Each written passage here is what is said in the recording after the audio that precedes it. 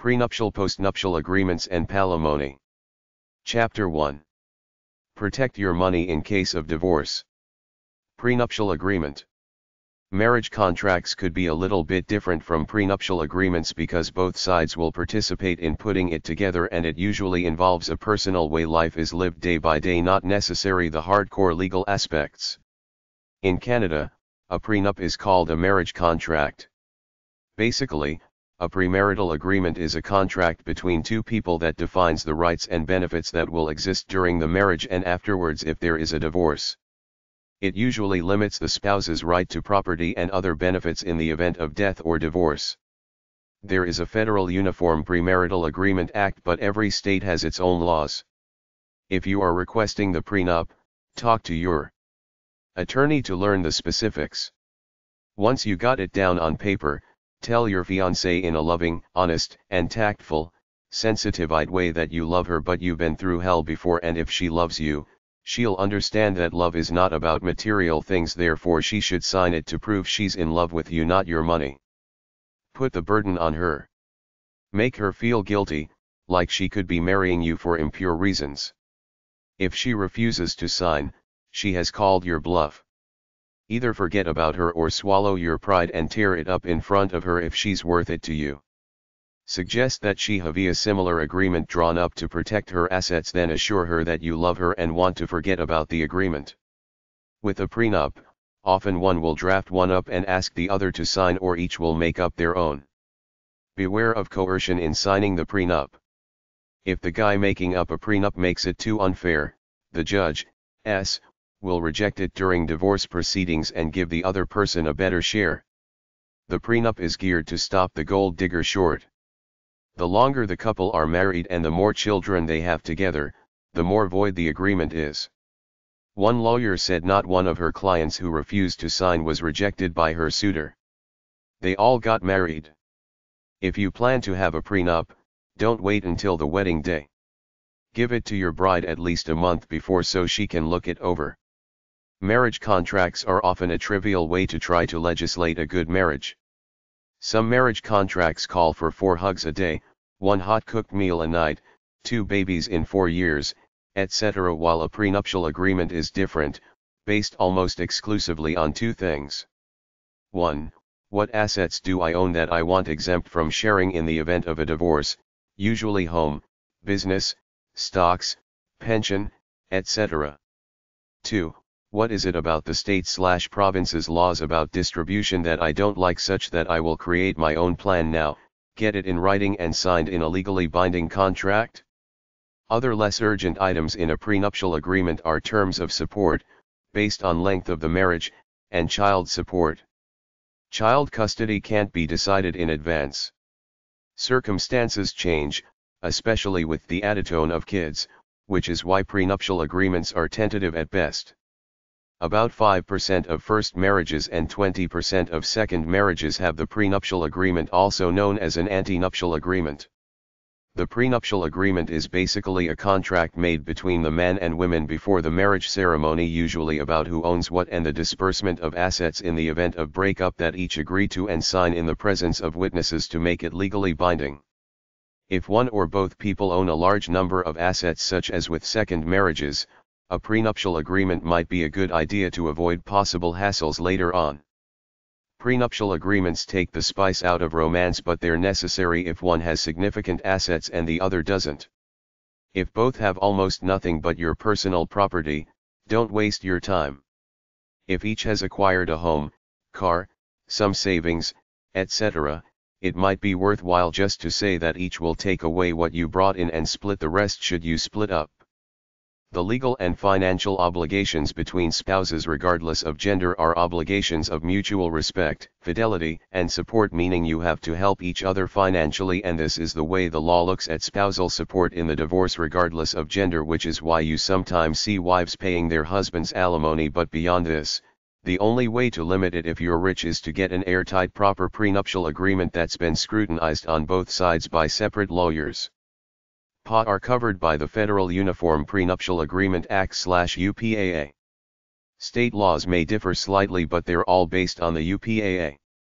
The purpose of a PA is to bypass state laws regarding the disbursement of assets in case of a divorce, so use it that way and make it foolproof legally by following all the rules.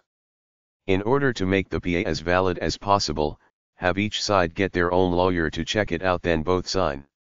If you don't do this, if there ever comes a day when the PA should be enforced, the judge can render it null, because if your wife didn't have a lawyer at the time of signing, the judge can easily think she's just an ordinary not-so-business-savvy girl who signed what her future husband wanted her to sign out of sheer naivete or coercion, him threatening not to go through with the marriage unless she signed. Full disclosure of all assets and liabilities is a must in order for the PA to be valid. The PA must be entered into freely without coercion, and the terms must be fair. In other words, the one with the money must make a fair offer to the spouse for her time to be fair as the wife, serving her husband in some way, even if it's as frivolous as being his escort for social functions. PA can easily be thrown out of court if they're not fair or agreed upon freely, so make sure each side has their own lawyer and be fair in the terms of a settlement should you two break up.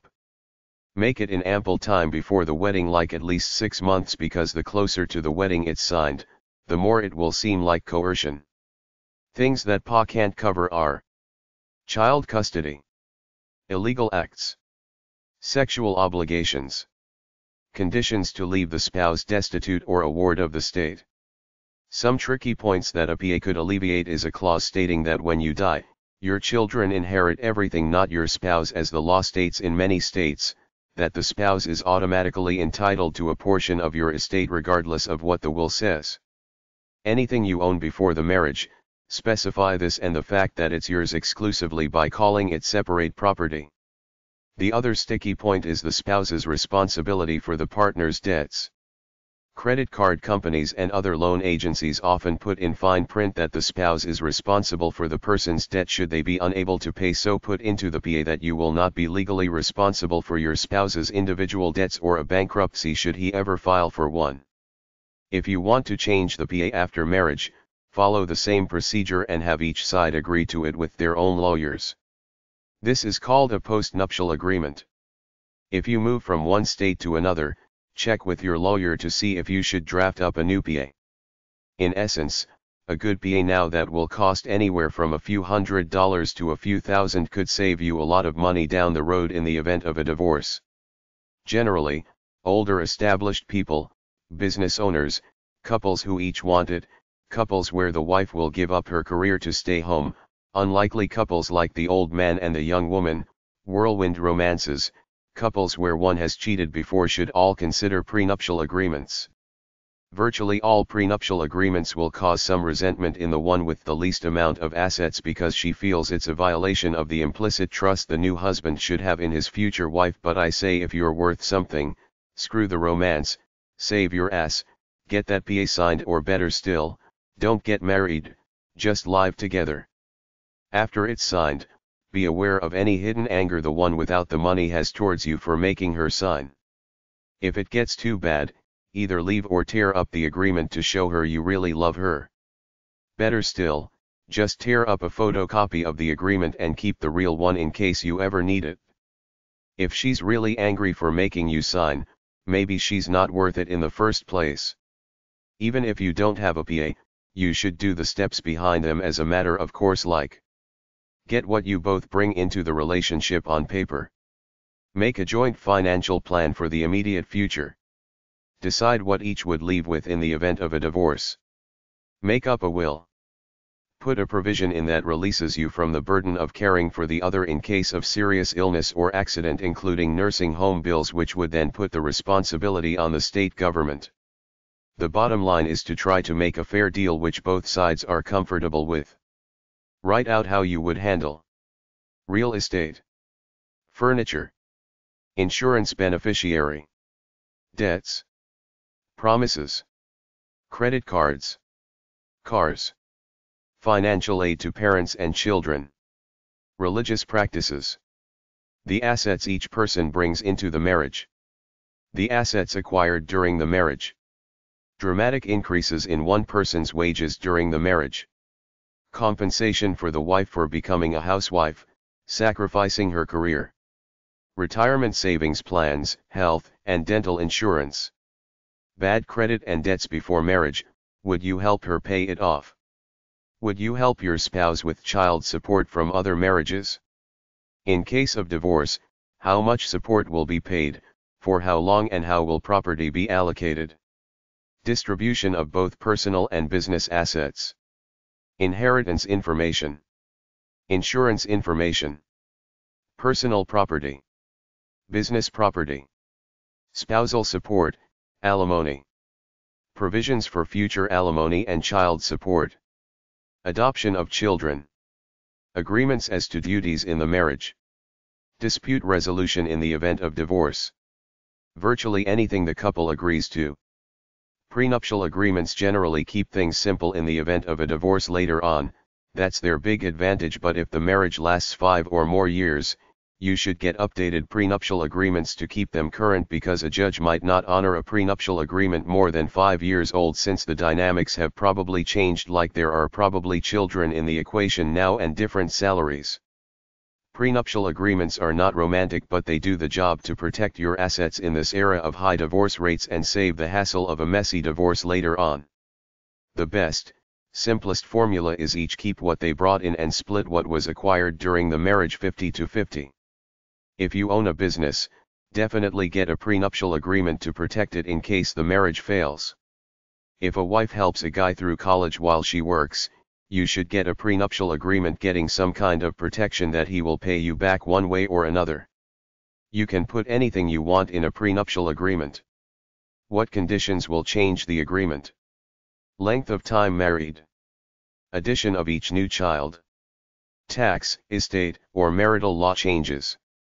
You can either write up a simple agreement yourself, get a prenuptial kit, nalo.com, get a marriage lawyer or a paralegal to draft one up for you. You can amend or nullify the PA anytime both of you want to. Prenuptial agreements can be contested, and generally, the longer the couple are married, the weaker the agreement. Prenuptial agreements are sometimes overturned, especially if there are children involved. The marriage lasts more than 5 years.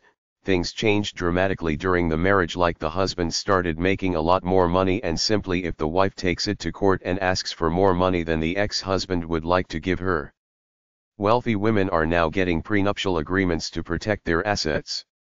If you intend to get a prenuptial agreement, the more formal it is, the more authentic it will seem to the court considering it at a later time, so either get a lawyer to do it or type up the agreement and get it signed by witnesses who are all corroborated by a notary public.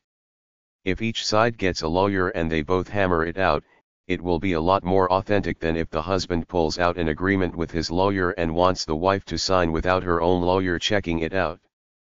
Prenuptial agreements are successfully contested when the conditions change after marriage. For example, if you get married with a prenuptial agreement and you're worth $100,000, but 10 years later when you divorce, you're worth $2 million, the court will tend to think that the assets gained during the marriage should be dispersed equitably. Many prenuptial agreements are not 100% upheld in court. The judge takes all factors into consideration when making his decisions. Prenuptial agreements may give off the impression that they kill romance, but they are necessary in a community property state when one spouse is quite wealthy and the other not so. Before you sign the prenuptial agreement, have each party take an inventory of their assets and liabilities and include it with the agreement. Familiarize yourself with your particular state laws regarding divorce. Think twice before you put anything into joint ownership like the house. Update your wills frequently.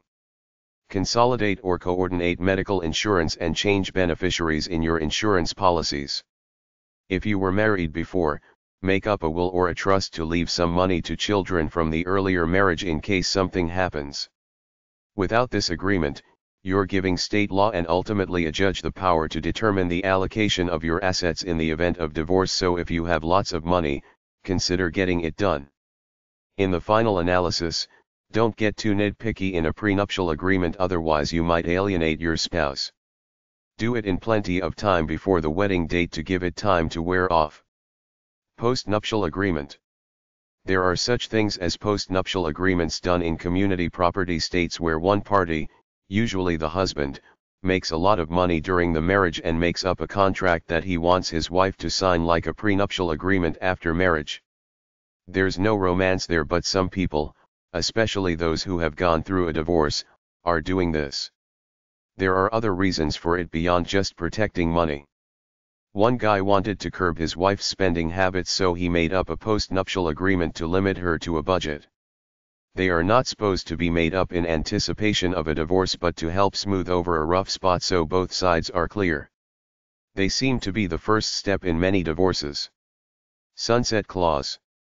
Some people use a sunset clause in their prenuptial agreement, which renders it null and void in the event of some condition like the birth of a son or after 5 years of marriage or something like that. Palimony, common law divorce obligation. Palimony is one side, usually the husband, either agreeing to pay alimony to his ex-common law wife or being forced by the court to do so. In order to win, the girl has to prove that he promised to support her. Palimony is alimony for an unmarried couple after a split. If two people live together then split and one decides to sue the other for financial support, it's often for either or both of two reasons. She was with him for a long time, supported him in his career development, now deserves something. He made a promise to her, usually verbal, that he would take care of her for life no matter what. The two sides go to civil court and hash it out. The judge or judge and jury makes a decision and that's it. The one seeking support must file the suit through civil court. Palimony laws vary state by state. Protect yourself by living independently while you live with him, such that if he leaves, it's not like you're overly dependent on him. In order to counteract a misunderstanding, make up a cohabitation agreement. Nalo.com, book Living Together, a legal guide for unmarried couples. Palimony.com. Nuptial agreement websites.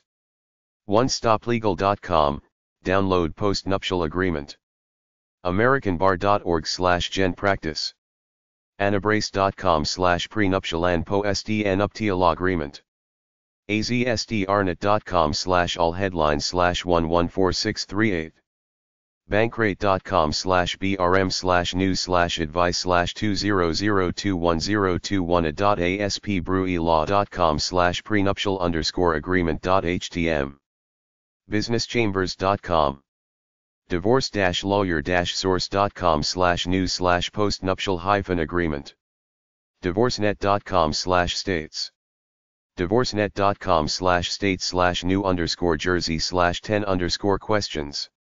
Divorcesource.com/New York/article/NOWAC4.html, New York. Equalityinmarriage.org/dmpost.html. Equalityinmarriage.org/demowandwy.html.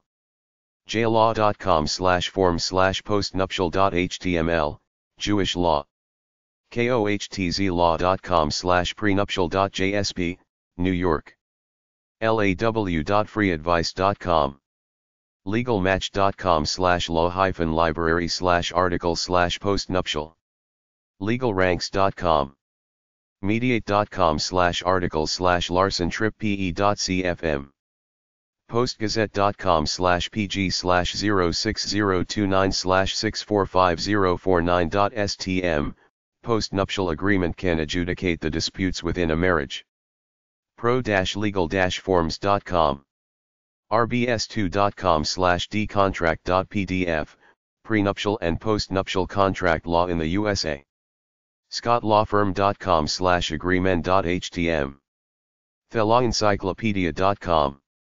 vimlanowlacsq.com/before_during.htm. vimlanowlacsq.com/pre_post_new-p.htm. webpages.charter.net/j2005/don/postnuptial.html. wf-lawyers.net/client_testimonials.shtml.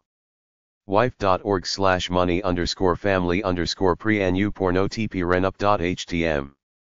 wtpnebraska.com, postnuptial agreement, We the People Legal Document Services.